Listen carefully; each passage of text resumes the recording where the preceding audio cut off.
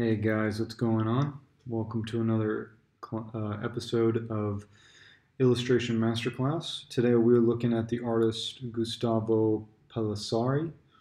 I'm going to be including all of this guy's work in the description box below if you want to check him out or follow him. Before we jump into this, I do want to make a quick announcement, which is that my Patreon membership that I've mentioned before is now currently open. And I'm going to include my Patreon link in the description box. For those that are interested in one-on-one mentorships where we meet weekly and I go over your work and help you improve your technique and do drawovers on how it is that you can improve, similar to the ones it is that I do in this masterclass. You can check out your options in the Patreon link below. I've got two different options. One of them is to meet twice a month for $150 a month. For $150 a month, meet twice a month for 1 hour each. And we draw over your work and we discuss how it is that you can improve your technical abilities. And then we have the other option, which is to meet 4 times a month for $300. So with that said, we're going to go ahead and jump in and take a look at what it is that we can learn from Gustavo here. And so the first thing I want to mention about this is that this is done digitally, which is something it is that I wasn't expecting when I looked at this guy's work. What's interesting about this is that he is using some sort of textured paper in the background here, which I really, really like. And it definitely adds a lot to his illustrations. Because as you'll see in the finished illustration style that he works in, it's pretty unique for a digital artist to be able to have the kind of finish that this guy does. It's not the sort of thing it is that you would see in most digital artists. Digital fantasy artists. Most of them have the same kind of dark fantasy aesthetic, Magic the Gathering kind of look. But anyway, as far as the compositional elements of what it is that I see here, a lot of it is very, very subtle. Subtle use of converging lines. Notice that this is intersecting directly at the head, right? And when I'm pointing at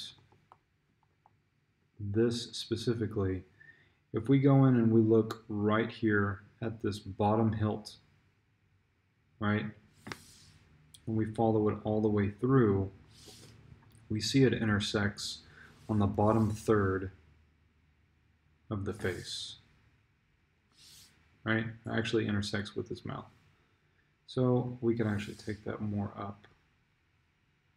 And we could say it doesn't carry through directly that way, but regardless, we can see that the general arc of this sword, it intersects with the face, which is basically our main focal point. Our main focal point is always going to be the head when it comes to the figures, right? We can also see some converging lines going on here in the shield. It doesn't seem like it at first, but we see this line right here, right? And this line pretty much bisects the shield itself. And if we follow it, it basically comes up and converges into this line that again takes us to the head, right? So it's very important that he didn't, not that it would be wrong, but it's important that he didn't have the sword laying this way. Because if he had the sword laying this way, then we would be losing some of the detail of the sword. And the illustration would probably still work, right? But it still makes more sense for us to see the entire sword, right? And this is a way for him to put the sword completely in the picture without having to push it off the page and without having to make the character smaller. So he does a really good job with positioning the character in the image itself.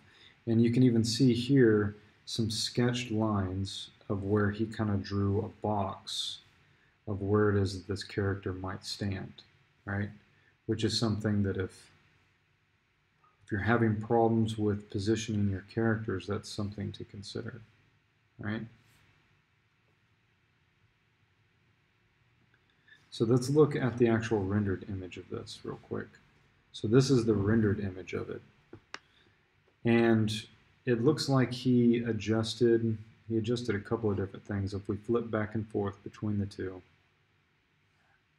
we see that texture of the color, it's still there. It's still bleeding through whatever that paper texture he's using as a background. It's still there. And it seems like he's doing things in a grayscale, and then he's coming back over and he's drawing on top of it with this colored technique, which is really interesting, right? And he's able to create a really interesting effect. And of course, our focal point is going to be the head, like I mentioned before, right? And so how is he supporting that aspect, right? Well, again, this goes right back to what I was saying before. If we follow the hilt right here, we follow that all the way through to the other side where the sword is, it still isn't lining up perfectly all the way through, but it does look like he adjusted it a little bit, and it does intersect with the mouth. But you could think of this as one big converging line that's keeping your eye focused in on here. And he's obviously supporting this with making this contrast between this green, this very dull green, and this bright red. So he has these two contrasting colors right next to one another, and this red is basically creating a frame that is holding this green shape, which is the head, right?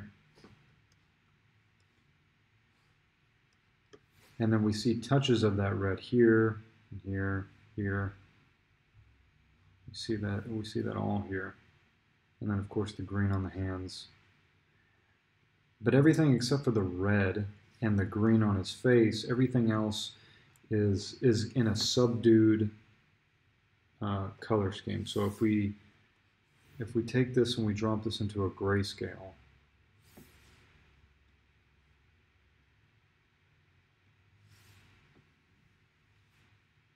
we see very quickly how much the red really brings out the face. Because even though the face is still coming out of the background of the rest of the shapes around it because of its lighter value, the red really helps push it forward. And it shows that just because this red feels very bright, whenever we actually look at it on a value scale, it's actually pretty close in value to the hair itself, right? Like they're pretty close.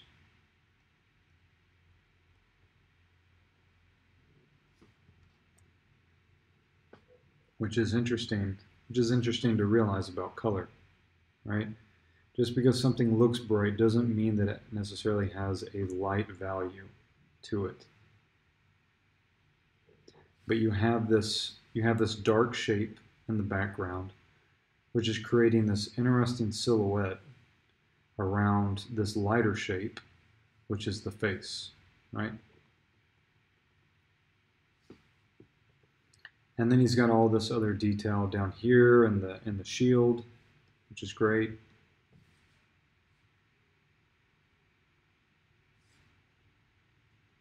Let's go ahead and let's move on to the next one.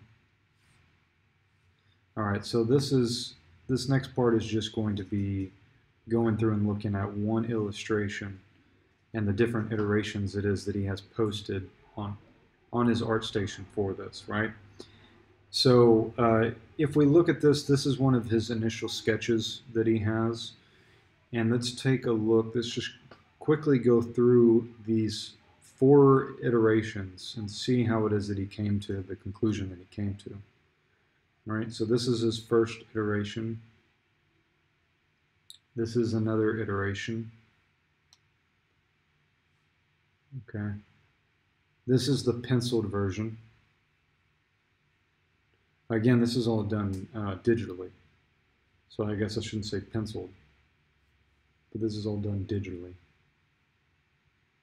And then this is the final, which is absolutely gorgeous, right? So we can look at this in terms of, first off, what was possibly the brief that he was given. Well, he was given the brief of these warriors riding on the back of this dinosaur, and they're riding either into battle or something along those lines, right?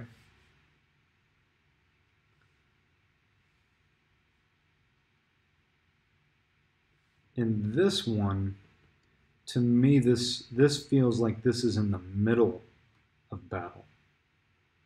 So he may have drawn this like this. Seems like maybe there's some guys down here that are like running out of the way. Looks like there's a guy here, there's a guy here that he penciled in. They're kind of running out of the way.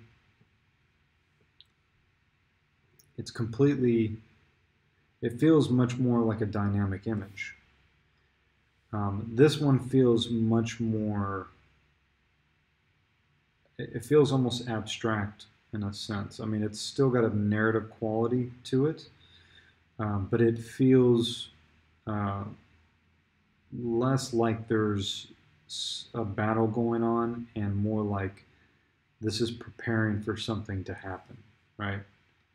This feels like this is in the middle of the battle. It feels like he's about to hit something. He's about to ram into something, right? So if we just take out this one and we look at these design decisions, even here, he still hasn't made all the design decisions yet that will sell the illustration, but for the most part, he has, right? What are the main design decisions that he's made? Well, when we pull back out of this illustration, we look at it from a distance, we can see very clearly the silhouette of the character, right? And we have this nice swooping, let me create my layer here. We have this nice swooping line that's going up, and it's going like this, right? And it's even going through the tongue. And we can see that even the gestures and the lines, the converging lines, are all pointing us in this general direction. We can see he's sketched in a line, possibly of like a cliff behind here, that will keep us framed around this figure. But even these gesture lines, they're pointing up. They're pointing up. This right here is pointing up. This as well, right? And the gestures of the legs itself are going up. Everything is basically framing, and this, even though this is going up like this, and it seems to not be converging with the rest of the lines and where these lines are pointing, it's still creating a frame, right? It's keeping your eye from going off this way. And we see that with the pterodactyl as well. The pterodactyl is flying in formation behind him, and it's basically pointing us to what's going on here on the back. And as we zoom in on the piece, we see more of the story taking place. And so let's look at the value structure. Okay, so now we're looking at it from a value structure perspective, and things become even clearer the way it is that things are organized, right? Because now, if we're just looking at it in terms of the values that he's putting down, and by that I mean dark tones, the mid-tones, and the light tones. How is he organizing this, right? He has this very strong light tone in the background here, which is this big white shape that's coming in here, right? This big shape back here. And that allows him to make this darker, significantly darker, and significantly more complex shading of this head here, right? Because it allows him to create a really dynamic looking silhouette of this dinosaur head. And it looks really, really cool. You know, we imagine if he tried to put this, but then he tried to put something that was of the same value as this behind here, it wouldn't work. The silhouette would not be as readable. And so when we zoom in, we get to see all the cool detail. And this creates a natural contrast, right?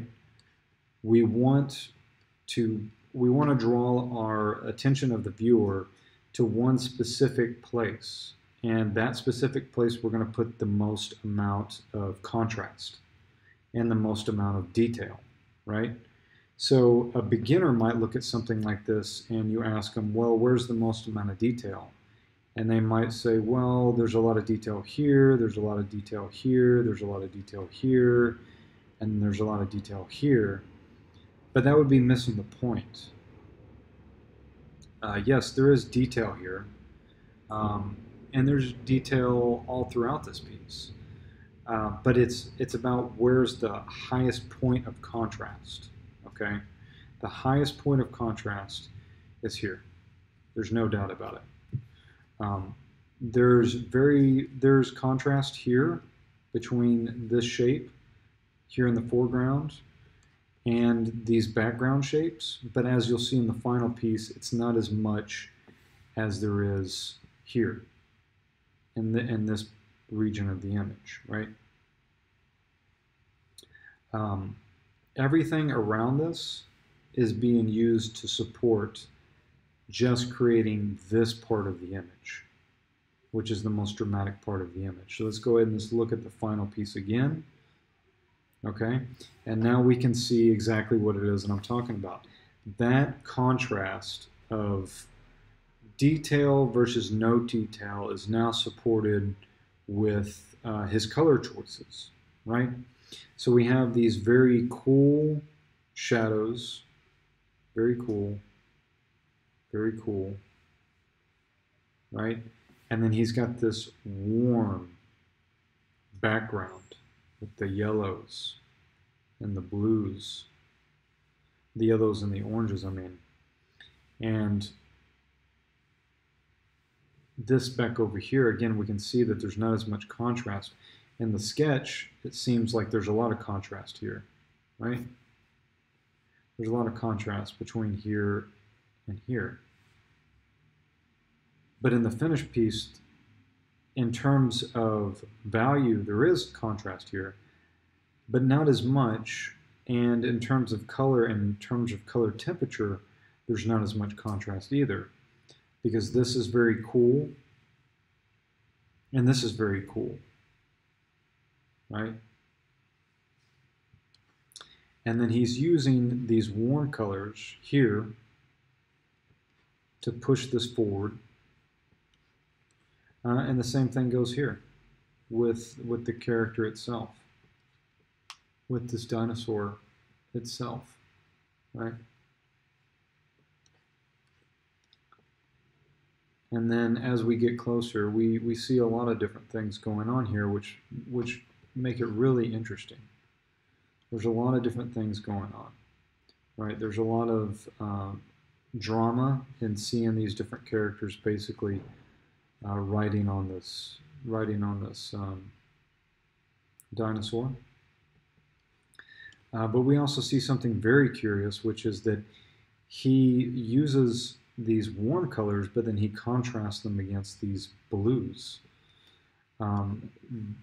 putting colors together like this that contrast next to one another, it gives your image this kind of vibrancy, which is very difficult to explain. But when you pull back and you look at this image and you can feel it. You can feel that he's really paying attention to the direction of the brush stroke. That's what it is, and I meant when I said that his style is very unique compared to most of the fantasy artists it is that I see, because most of the fantasy artists it is that you see, they have this very highly detailed, highly rendered aesthetic going on, whereas this guy, his stuff it's almost impressionistic in some ways. He has this very detailed rendered figure of the dinosaur, but the background, it starts to take on an abstract, impressionist or Van Gogh type feel to it, which makes it feel very fresh. And he's putting these colors right next to one another, and that contrast is giving the colors a kind of vibrancy. Because when you put two colors next to one another that contrast against one another, they help bring out the essence of each other's color, right? That's what contrast is. You put a blue next to an orange, and the blue helps bring out the orange, and the orange helps bring out the blue and the blue. And so that's what you're seeing in this image here. So anyway, this image is masterfully done. I think I've kept you guys long enough. This is 20 minutes, 22 minutes. Like I mentioned before, I'm putting this guy's information in the description box below if you'd like to check out more of his work. And like I said, I have Patreon tutorials and things like that you can watch, as well as my podcast episodes will be going up earlier on my Patreon from now on. So I have the Bobby Rebholz interview now available to watch a week ahead of time for the $5 Patreon subscribers. And that just means you get more tutorials like this, and some printable stuff. I have like printable fan art of Metal Gear Solid that I have that you can download through my Patreon as well. And more tutorials and different things like that. My comics, a lot of those things will be available at the $5 tier on my Patreon, whereas the mentorships will be available at the higher paid Patreon tiers.